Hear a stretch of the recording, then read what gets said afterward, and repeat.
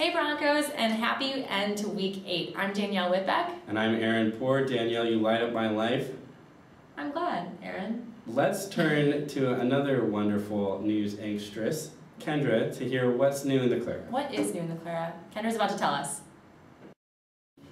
Hey guys, this is Kendra with What's New in the Clara. First up, we have Food for Fines, which is in the library lasting until June 13th. This is a great way to reduce those fines that you might have, and it reduces $2 off of your fines. So donate any type of canned food, and if you have any questions, see the circulation desk for more information.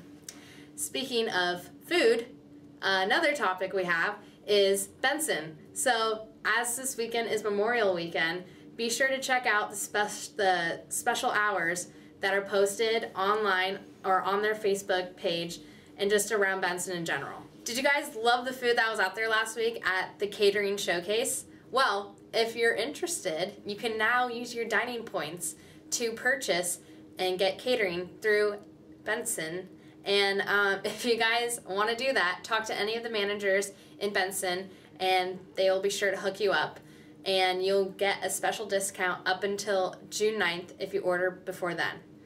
Next, we have the quarterly Benson Sidewalk Sale, June 10th through 13th in Benson Parlors B and C. So, I know you might have those extra dining points, so this is a great way to just bring, besides all the loads of clothes you have, back home. You can be like, hey mom, I have all this food for you, so check it out, June 10th through 13th. And that's all that's new in the Clara. See you later.